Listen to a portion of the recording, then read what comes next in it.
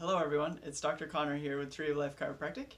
I am going to be talking to you today on our 5th video of our immune series videos about fever.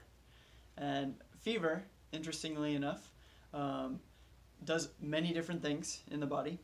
It is part of your non-specific immune response, and it actually is more of a initiation of your immune response than it is a reaction to it.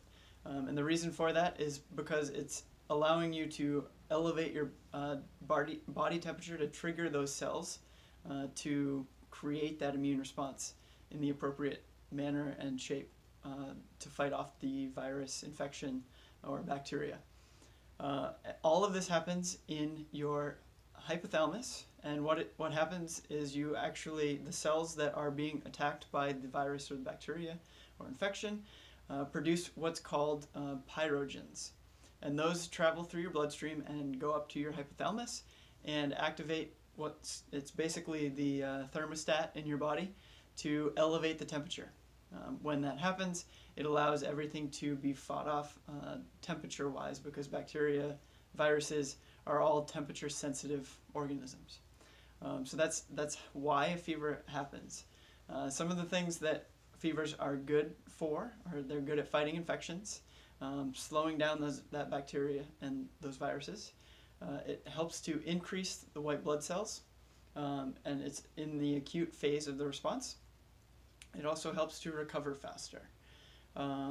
Something that we stated in one of the other videos that we did is that it also helps to repair tissues in an infected area a little bit faster due to the heat. And then it helps to protect your body, and it doesn't cause much harm until it starts to get a little bit over 104 degrees. So why is it that we have a fever? So if you want to think about it a little bit, you can think about it two different ways.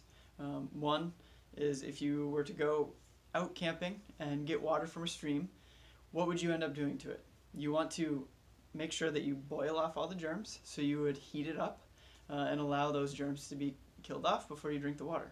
Same thing happens when you cook your food. Specifically, take chicken for instance.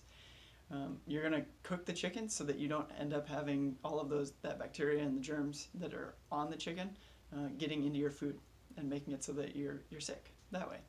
So that's the reason why we have fevers, and that's the reason why it's important that you're not suppressing it until it starts to get into more of that dangerous range over that 104 degrees. Anything above that, that's when you need to start worrying about it a little bit more.